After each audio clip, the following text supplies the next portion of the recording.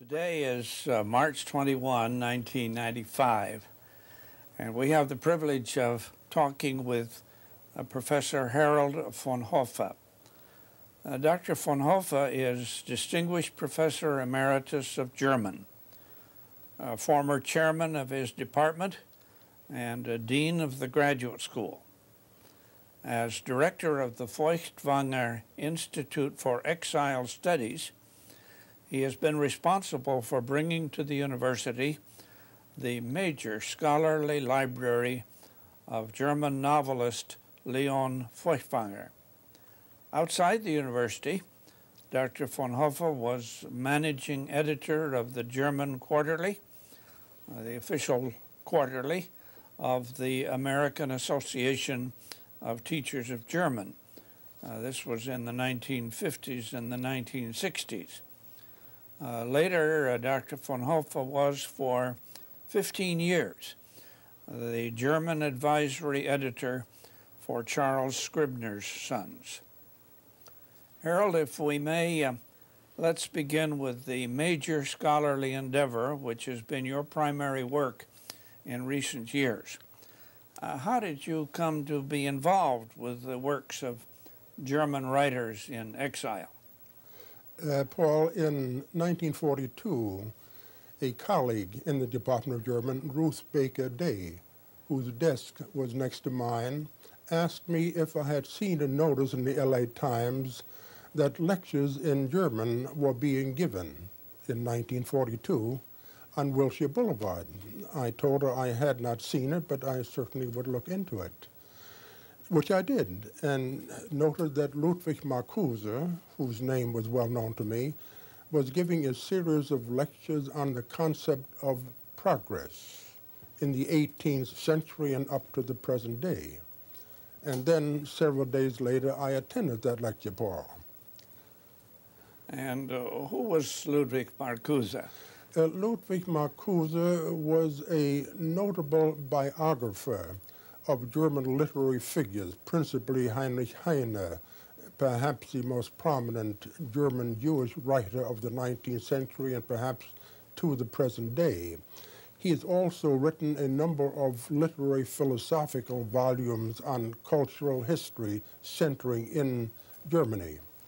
When I went to the lecture, I noticed among the 40 to 50 persons present, there were a number of writers in exile: Heinrich Mann, the brother of Thomas Mann, Alfred Döblin, the author of Berlin Alexanderplatz, Alexander Square, and Bruno Frank, who is in German literature, was in German literature that which perhaps some said Morm is in English, a craftsman, elegant style, but somewhat limited substance.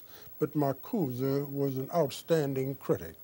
How did these people happen to be in Los Angeles? It came about in the following way, Paul. Many of the German exiles who left the Weimar Republic in 1933 or Austria in 1938 when Hitler annexed Austria, went to southern France, to Sanary, where was a large colony of German refugees. After the Nazi armies conquered France, most of them went to America.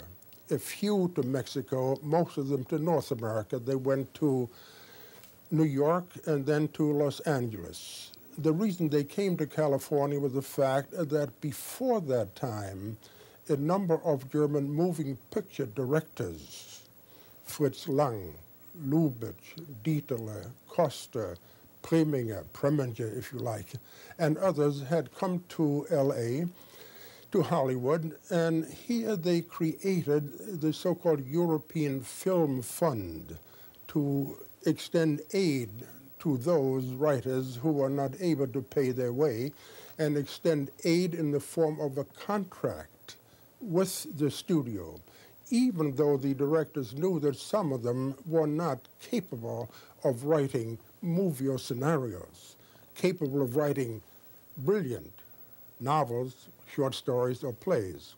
But nevertheless, that was the open sesame to many of the writers to come here. And as Thomas Mann and Marcuse and Bertolt Brecht, forgive me, it's difficult for me to anglicize the pronunciation You're doing of beautifully. Brecht and Thomas Mann and others.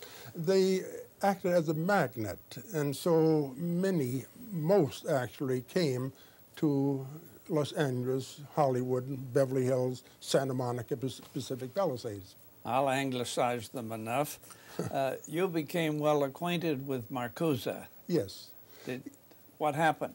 Well, in the discussion period, after the first lecture that I attended, at the conclusion, a charming woman came to me and introduced herself as Zascha Marcuse, Ludwig Marcuse's wife, and she said, "My husband would like very much to meet you." So she took me to Marcuse, introduced us to one another, and since I had identified myself as an American, it turned out that I was the only Native American, who ever had attended Marcuse's lectures. He then asked if we could get together sometime. I said I would be delighted. And so he asked me to his house in several weeks for dinner and conversation. You kept in touch with him over the years, and later you published his correspondence. Yes. Your and his correspondence. Yes. Well, as a matter of fact, Paul, in 1946, when the University of Southern California experienced a large increase in enrollment, I was able to convince the administration that Ludwig Marcuse would be a very valuable member of the German department. And indeed he was. Indeed, a scholar and a writer of international prominence. He was, let's say, somewhat unconventional in appearance. I mean, for example, in a time when men wore their hair the way you and I do now, he had very long hair, not to his shoulder, but very, very full, I recall him. I remember him in what we call Founders Hall then. Yes, yes. Well, I recall we were sitting at lunch in a restaurant one day, and several people walked by, and one person jokingly said to Marcuse, "Are you Einstein?" You recall Einstein had the same full hair. But aside from that, I would say he was also very unconventional in his literary evaluations. No platitudes ever. He had his own views, his own critical insights. And where did the correspondence that you had with him take place? Well, he was in this country or back in Germany, or? Yeah, the correspondence, which came out 25 years ago, Paul, was Marcuse's correspondence with many of the writers, his contemporaries, in this country and in Germany. He returned to Germany frequently for the summer and then wrote regularly to me to record his first impressions of post-war Germany. What were the vestiges of Nazism? What were the new developments culturally, literarily? And I kept all those letters.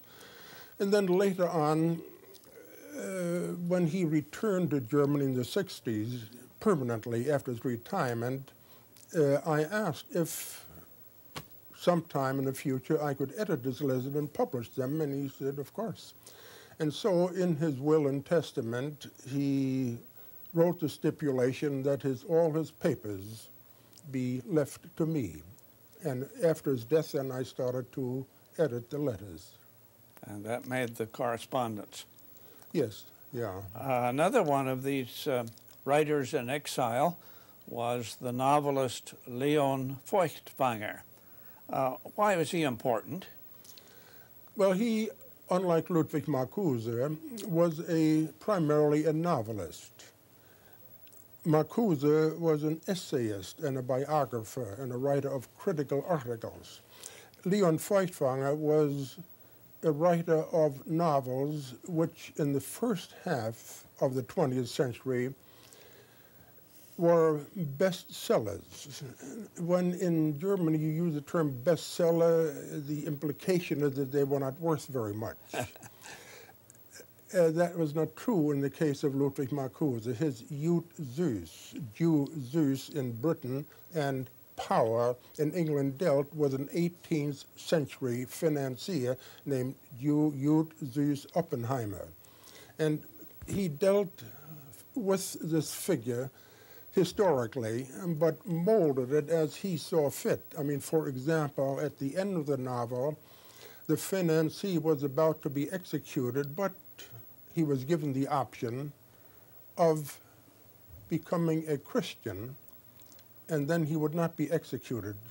But Justus Oppenheimer chose to remain a Jew. Now, I might add, Paul, that when this was published in Germany, at first it came out in small editions, but as time went on, there were larger and larger editions. At the same time, English translations came out in New York, because when the novel Jud Zeus first came out in Germany in 1925, a man by the name of Benjamin Hübsch was in Sweden to visit his parents-in-law.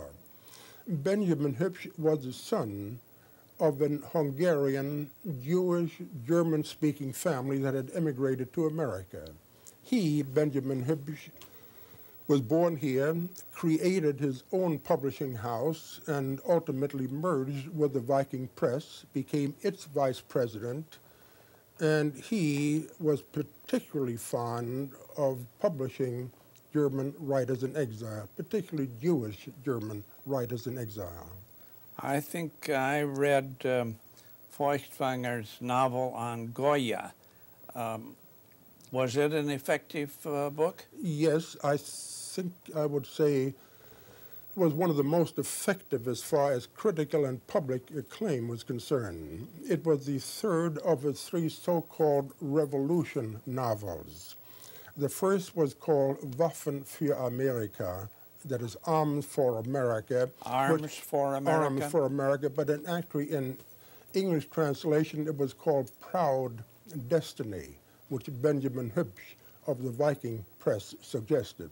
Incidentally, the suggestion was made by Benjamin Hübsch, who was in New York, to Leon Feuchtwanger on the telephone. And actually, Leon Feuchtwanger thought he heard the word clouded destiny. And he said, well, that's not bad, okay. Because he thought of the last scene when Benjamin Franklin, who had gone to France to enlist France's aid in the American Revolution, walked down the stairs of Versailles. The sun was setting, and there was some cloudiness. But to his amazement, to Feuchtwanger's amazement, when the novel came out, it was called Proud Destiny. Well, that's even better. All by accident. Yes. I believe some of these novels have been made into motion pictures. Yes, the Goya novel, which you mentioned, was made into a motion picture in Germany. We have shown it here on campus a number of years ago. That was the third incident of the Revolution dramas. The second one was Rousseau, with the subtitle, "'Tis Folly to be Wise." Yes. And Goya, the setting in France at the time of the French Revolution, Goya, the repercussions in Spain, as Goya, who originally was a very successful court painter, gradually became a socially conscious painter. And so Feuchtwanger stressed that aspect of Goya's life. Incidentally, there too were problems. I mean, for example, there was a love affair historically with the Duchess of Alba. And Goya had painted two paintings, one the clothed Maya, one the naked Maya. And Feuchtwanger insisted that it not be put on the dust cover, because that would mislead readers. Incidentally, yes, there is a love story, but fundamentally it is an artist who becomes socially conscious. And so during his lifetime, this portrait of the naked Maya was not used, but later it has been used. Who owns the motion picture rights to these novels? The University of Southern California owns them. That is, Martha Feuchtwanger owns them after Leon Feuchtwanger's death in 1958, and she, in her will and testament, drawn up on December 3rd, 1977, drawn up by Carl Franklin, Vice President Carl Franklin, then legal vice president, drew up the will which stipulated that her fortune be given to the University of Southern California and the rights to its works, rights to royalties, motion picture, theater, radio income, all go to the University of Southern California. And Martha was kind enough to make me executive of the state and, upon the close of probate, manager of the Feuchtwanger estate. How significant is this will for USC? I must answer that in two parts, Paul. After Leon Feuchtwanger's death, I lobbied with Martha for the library and the magnificent house in Pacific Palisades. The library, which contained over 30,000 volumes, containing 8,000 first editions and incunabula. She was inclined to give them to us at USC, but also UCLA courted her vigorously. I remember. And at that time, I lobbied with her in the course of months, and also my colleague in the German department, Stanley Townsend, who worked with Feuchtwanger on English translations, also persuaded Martha Feuchtwanger to give the library and the building to the University of Southern California. We want to talk about that library a little more, but before we do, let's explore some of your own scholarly activities. You wrote 6 books on Feuchtwanger. Yes. What are they about? Well, I wrote, in the 6 books, there are maybe 400 or 500 pages that I wrote. The remaining thousands of pages are previously unpublished correspondence of Leon Feuchtwanger. That is the first 2 volumes, his correspondence with his close friend Arnold Zweig, who emigrated to Palestine, as it was then called in the 1930s, who was well known in Germany and for a while well known, particularly for the case of Sergeant Grisha in the Anglo-Saxon area of the world.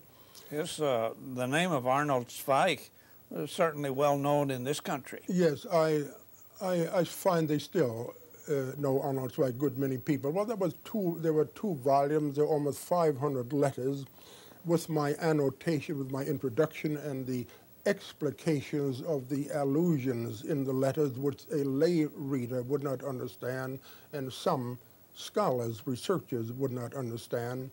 And I found that editing letters takes as much time as writing your own book.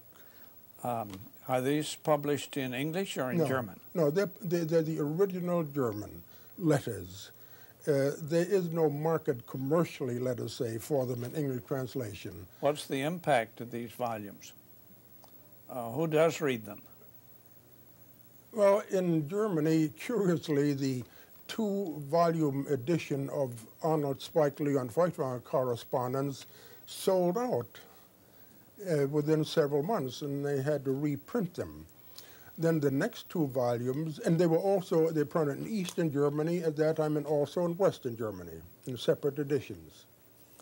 In addition to your works on the writers in exile, Harold, you have written some language textbooks. How did you get into the textbook business? Well, Paul, I recall a conversation I had with you in which you mentioned that when you taught English in Paraguay, you were not satisfied with the text that you used. Similarly, I found that the texts which were available to us in German language were inadequate. I mean, I taught largely in the lower division. At that time at USC, the teaching load was 15 hours. I taught German 1 5 days a week. So I spent many, many hours with students, and as time went on, I developed my own material. At that time, we mimeographed material which supplemented the original. I recall discussing it with Dr. von Kleinsmith at the time, and he was very interested in this sort of thing and asked whether my students in German learn German easily or with a great deal of difficulty. Well, in between there, but I said to him, I think they could learn the language more efficiently, more effectively if we had better textbooks. I said, for example, yesterday I received a little essay from a student who had a dialogue in which was a dog, and the person said to the dog, "Kommen Sie her," that is using the formal pronoun Sie like vous in French, which you don't use to animals. So Dr. von Kleischer at that time, who discussed language and language teaching to me, said, I had an amusing incident last week. I hosted a reception for a dozen students from the Orient. And each one I welcomed and delighted and so on. And I saw one young man with a book in his hand. Dr. von Kleischer, thought it was a phrase book. So when Dr. von Kleischer said to him, "Delighted you here, very happy to meet you," he said, "And I'm very happy to meet you, sir, or madam, as the case may be." Were these textbooks widely read? I wrote, Paul, a number of textbooks, some of which were not widely used, but 3 were apparently welcomed by both teachers and students. One is called Im Wandel der Jahre, in the course of the changing years. One is called Der Anfang, the beginning, and another one, Die Mittelstufe, the intermediate step. And my thought was that I would use adult, mature material for college students, cultural history, dealing with German literature, with German music, with German architecture, with philosophy. Whereas the textbooks I was compelled to use when I first came here and dealt with, it seemed to me, nonsensical subjects, and had, it seemed to me, ineffective grammatical exercises, filling in endings. That is the house of my old aunt, whom I love very much, and so on. My own textbooks were built around a core of cultural knowledge. I think all of us that have learned languages on the elementary level have been frustrated by that technical kind of approach. You said you taught 15 hours a week. Yes. Did you get any time off for your writing? No, no. I doubt it. But most of us taught many hours per week, but it is frequently said, justifiably, that the University of Southern California is so much stronger today than it was in the 1940s. But Ruth Baker Day, whom I mentioned before, yes, was a model for me. She came in the morning, she was in her office at 7 o'clock. She had students in to see her constantly, with whom she discussed work in German 1, 2, and 3. I remember Mrs. Day very well. I knew her husband at Occidental College, Yes. and their twin daughters. Oh, yes. Fine Yeah. people. You also, Harold, did some administrative work. You were chairman of the Department of German. What was the department like in those days? Well, when I came here, I represented 1/3 of the German department. Then, with the increase of enrollment in the late 40s, we were able to add Ludwig Marcuse, whom I've mentioned before, and Stanley Townsend and John Waterman in linguistics and philology, all of whom were notable addition to the German department. Then later on, persons like John Spalek, who left us, unfortunately, become chair of German at SUNY, State University of New York and Albany, Jerry Gillespie, who left for Stanford, but here it was a solid department. In addition to being the chairman of the German department and teaching a full load and writing textbooks, you served as interim dean of the graduate school. What do you remember of that period? I was dean of the graduate school in the middle 70s, and actually an interim dean. because the search committee was looking for a permanent dean. So I simply carried on the policy and made only, let's say, minor recommendations.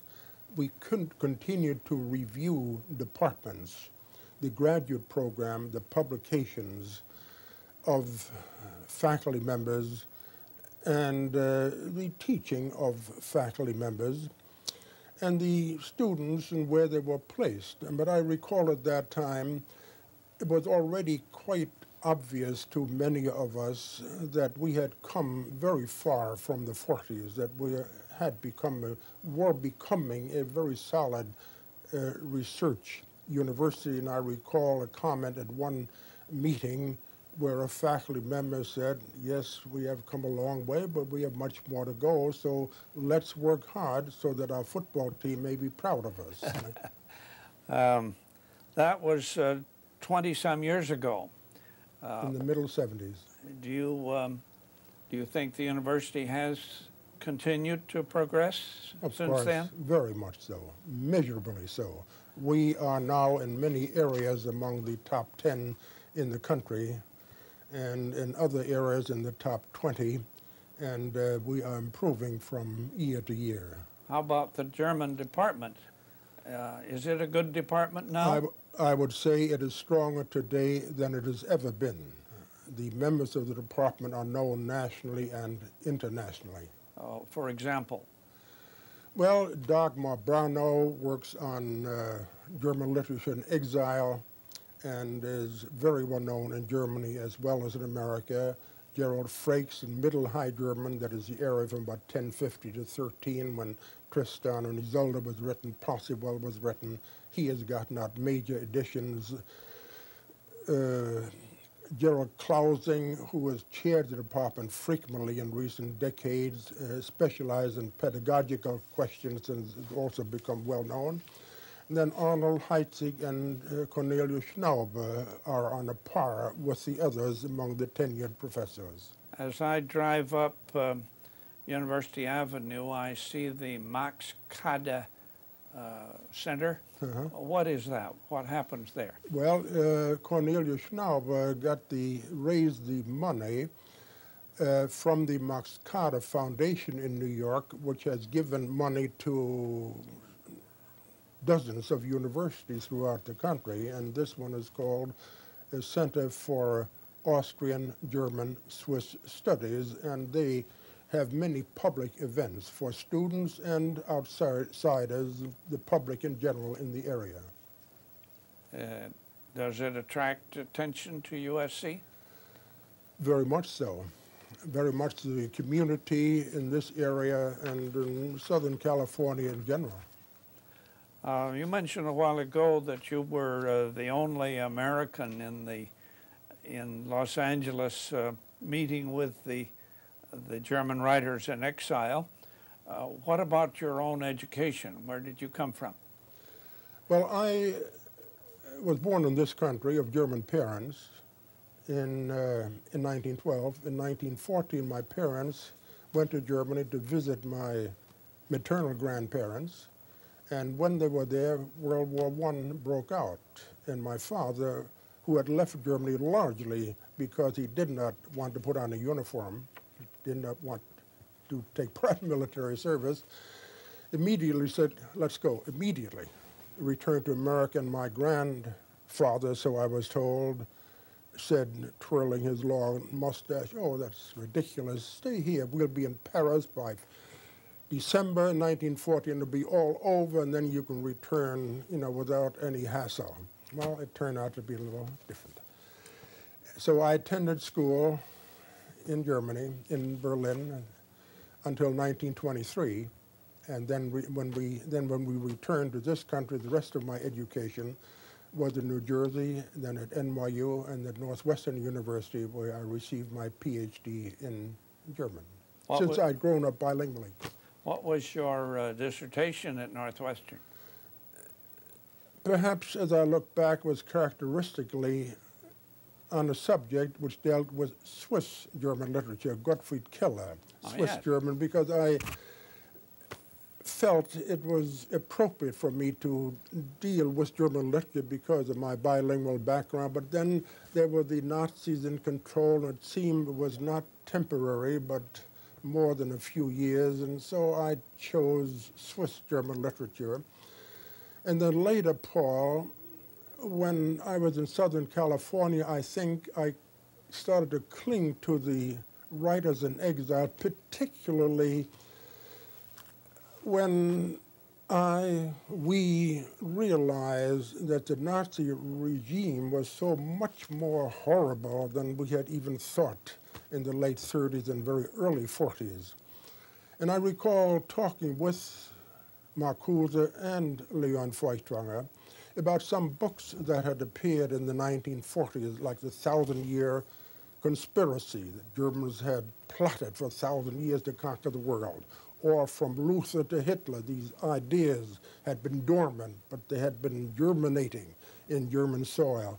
Or the worst, perhaps, a book called Germany Must Perish, in which it is stated that at the end of the war, all German males must be sterilized, so that by the end of the 20th century, there would be no more Germans, hence there would be no more war in the world, no more aggressiveness, and we would have utopia on Earth. Who wrote this book? I would prefer not to identify the person. I know it, Paul, but perhaps he and his family and his friends would prefer today that the authors not be identified. Well, I shared my experience of reading these books with Marcuse and Feuchtwanger, who incidentally, both Jewish, never wrote anything anti-German. Very anti-Nazi in the part of Leon Feuchtwanger, the so-called Waiting Room Trilogy, Volk, he wrote in the 1920s, which dealt with the creation of the so-called true German party. It foreshadowed Hitler. Yes. The man Kutzner is addressed as the Führer in this novel. It appeared in 1930. In 1933, Leon Feuchtwanger wrote The Uppermanns, a Jewish family in Nazi Germany in the first 6 months of the Nazi regime. And then later on in the 30s, he wrote a novel called Exile, in English and Paris Gazette, of the Nazi reaching out toward other countries. But neither he nor Ludwig Marcuse as such never wrote anything anti-German, not that they are by nature evil. Well, this I wanted to believe, and talking and being friends with Ludwig Marcuse and Leon Feuchtwanger helped me very much. Well, that's a wonderful association. Be identified, associate with German tradition in an unsullied sense. May I? Yes, Paul. Yes, please.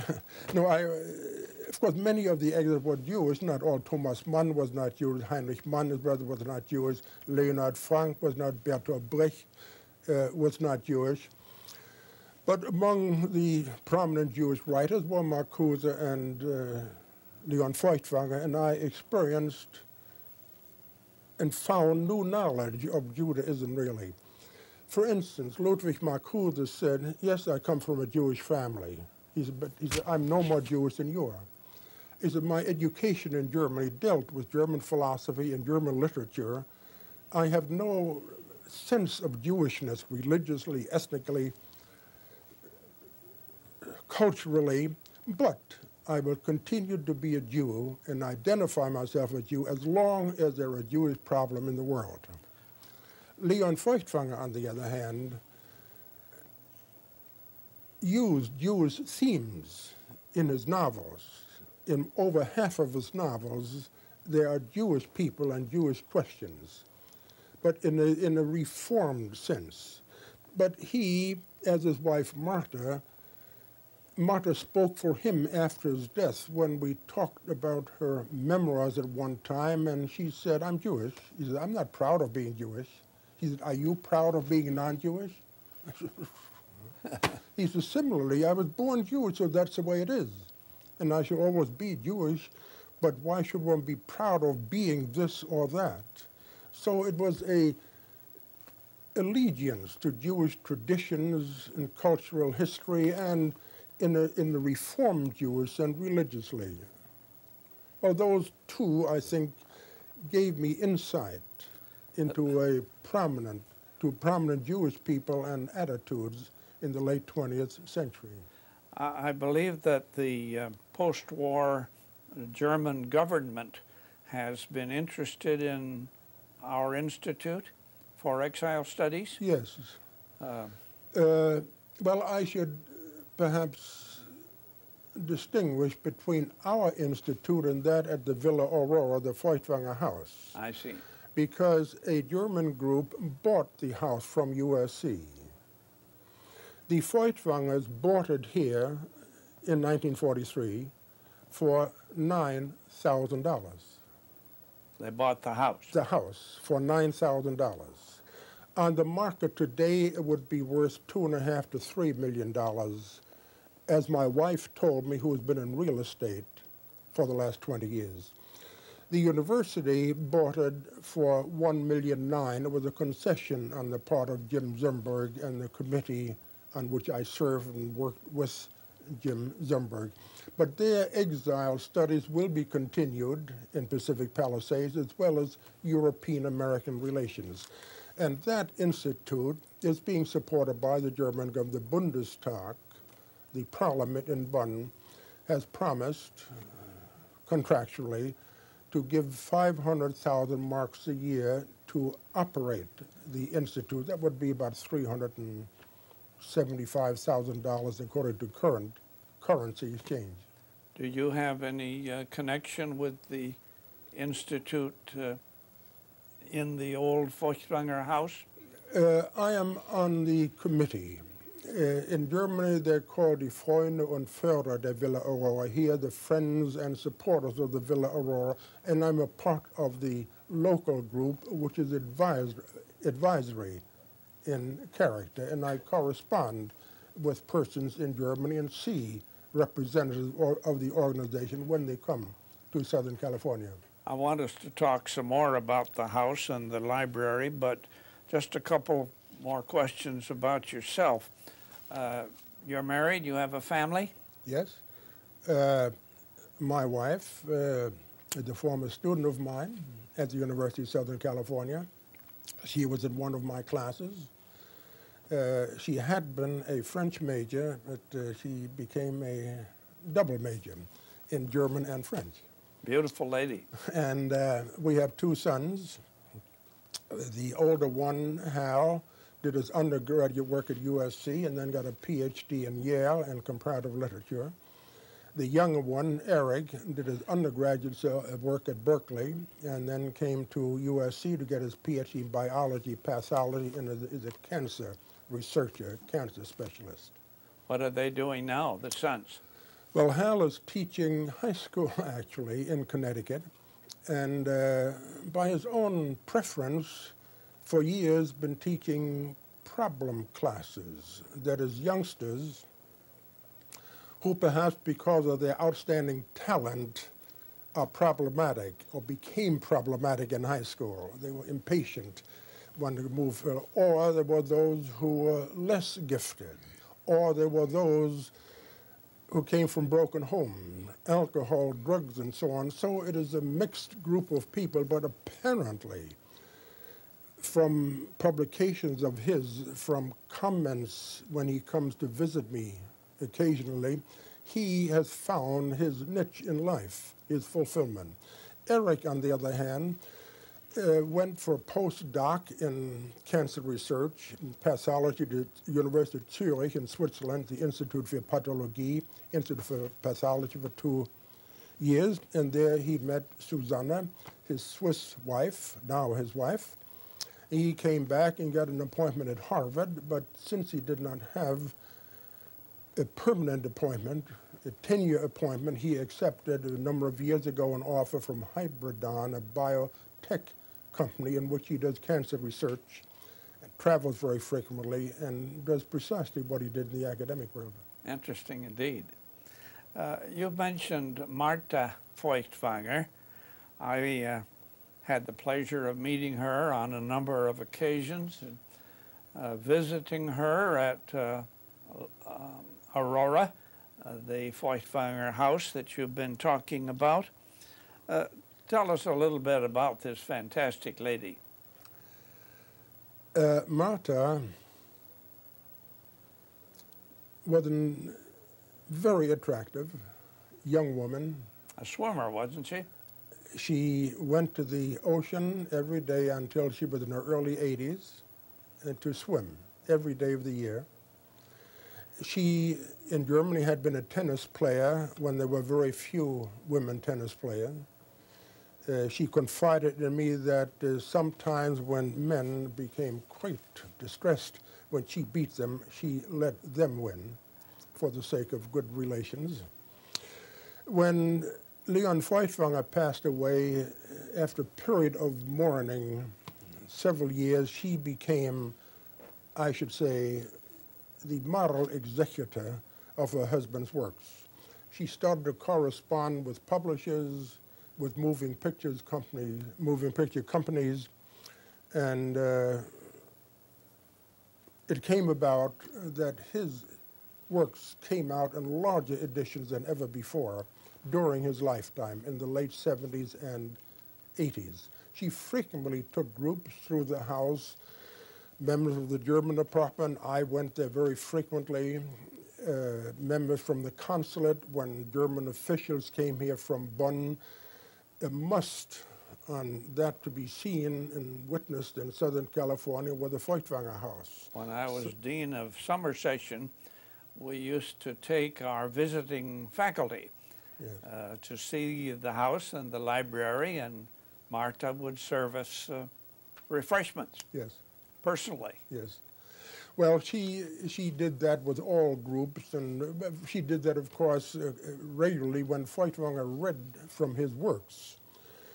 Are always the same, but beautifully prepared. What in German called italienischer Salat, Italian salad, the ingredients of which I don't know, and then there was Apfelstrudel mit Schlag, that is with a lot of whipped cream, and so on, and discussions among the people who had attended the meeting there, particularly interested and moving discussion. For example, when Feuchtwanger read from his Rousseau novel, I was asked whether he ever wrote about America. Yes, but not critically or in a good sense of the word, let us say.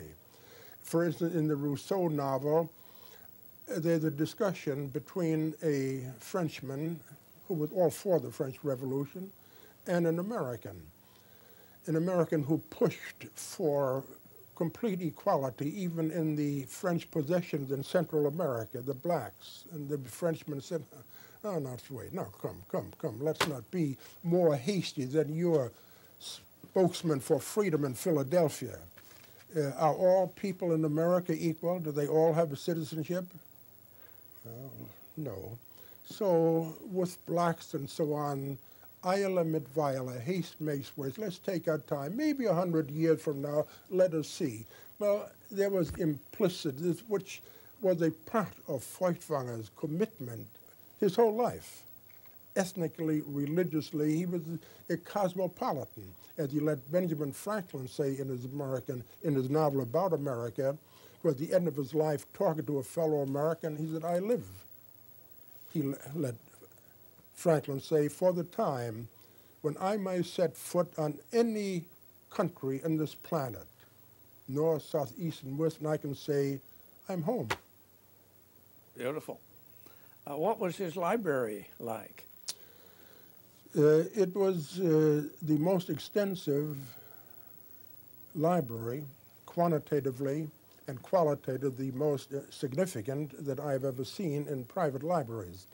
He wrote historical novels, Paul. Yes. And in the beginning, in Berlin, he went to the library to do his research. He had a PhD from the University of Munich. And he worked as a scholar. But then when Jude Zeus and The Ugly Duchess became bestsellers, he said, "Lord, I'll acquire my own sources." And he bought from booksellers in Europe, all over the world, that which he wanted, and accumulated this. But then he became a bibliophile. He became an addict of book collecting. Then he found books that, well, had no immediate relevance to what he was writing or going to write, but he wanted to have it. And so he accumulated thousands of books of first editions, which now belong to us, Paul. Belong to USC? USC, yes. How did we happen to get them? Well, Martha Feuchtwanger gave them, donated them to us a year after Leon Feuchtwanger's death. He died in '58, and she donated house and library to us in '59 with the stipulation that she be permitted to live in the house and keep the books until her demise. And she lived until 1987, when she passed away at the age of 96. But now they belong to us. We are leaving about 23,000 in the villa and 8,000, between 8 and 9,000 of first editions in Cunabula are going to be stored and displayed and used in Doheny. Now they're in the East Wing, a temporary building, but we are now renovating the old cinema library, which has moved downstairs, and that will be completed, that work, in July, and then the Feuchtwanger Library and the Feuchtwanger Archive, which has as many documents as there are volumes in the library, about 30,000, will be moved into that new room. You mentioned in Cunabula. How many are there? There are 26 in Cunabula, that is, books published before 1500. I have used a few pre-Lutheran Bible translations. Luther translated the Bible into German in the 16th century, in the 1520s. These, of course, are hand set. Yes. And a very memorable work is the so-called Nuremberg Chronik, the Nuremberg Chronicle of 1493, also lavishly illustrated, and numerous other works in the original from the 1400s. Will our new library provide adequate security and climate control for these things? Yes, they are now stored in the east, so-called East Wing, and there is climate control, the humidity and temperature control, and in the new Feuchtwanger room there will, of course, be temperature and humidity control, as there is now in the room for special collections, where Victoria Steele, head of special collections, it has her office right next to the room where the Feuchtwanger Library will be housed. I remember Martha showing me with pride some French newspapers of the time of the Revolution. And it was exciting to turn the pages of what was going on. Now that's the Le Moniteur de Paris, which was created at the time of the French Revolution, a daily newspaper which was published until 1815. And it was used by Leon Feuchtwanger to supplement books that he used for his revolution dramas, American, French Revolution, because there he had daily news not only about Louis XVI and Marie Antoinette and Danton Robespierre, but also about the daily life of Parisians at the time of the price of bread and butter and the daily problems that Frenchmen would encounter. I remember Martha being concerned that the library be used. She was very concerned that scholars working on publications and on their dissertations would use the documents in USC's academic development. Are we going to make use of this treasure? Yes.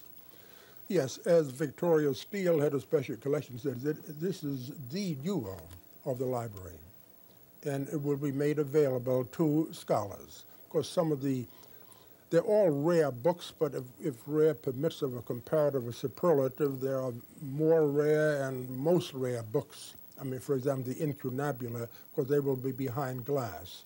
And by special permission, scholars will be able to use those, but you will not be able to walk and just take it in hand and thumb around in that book. But those plans have been formulated in the course of the last 2 years, Paul. Harold, I remember you and I used to play a good deal of tennis together.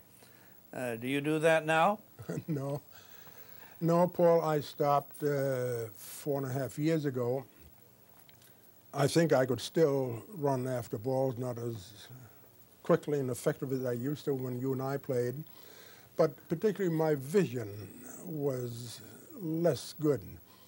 I felt in the last 2 years that I played. I have glasses for reading and I have glasses for driving and for moving pictures, but when you play tennis, it's in between. They're not close enough to read and not far away enough. I mean, as it comes toward you, and I felt my timing was off, so I stopped playing tennis, and now I cycle every morning for 5 miles, and a standing cycle for 5 miles, about 20 minutes or so, and then Lenore and I take a walk in the evening for about 20 minutes, and that's my exercise. And you're keeping up your scholarship? Yes. What are you working on now? Well, last year I finished the manuscript of a new volume of Feuchtwanger correspondence, his correspondence with New York publishers, particularly Benjamin Hübsch, whom I have mentioned, the editor of the Viking Press. And this publication, at least in correspondence, may not be unique, but it is not frequently that you see this type of publication. Benjamin Hübsch knew German, but he did not write it, or he was apprehensive about writing it inadequately. So their correspondence was in English and German. Leon Feuchtwanger wrote in German, and Benjamin Hübsch wrote in English. And the unique quality of this book, I guess, its character is that Benjamin Hübsch had to convince his fellow editor that the next volume, the next novel of Leon Feuchtwanger be published. So he asked Leon, tell me about the new novel that you're working on. Tell me about the genesis. How did you get the idea? What is the core? What is the nucleus? What is the significance? And so Feuchtwanger would interpret in 2 to 5 pages his own novel. This manuscript will be out in the fall of this year. And with great satisfaction, I'm it gives sure. me pleasure, and I continue to work with the same sort of thing. It's been a pleasure to talk with you, Harold, and to help record the work of one of USC's most influential scholars. Thank you so much. Thank you, Paul.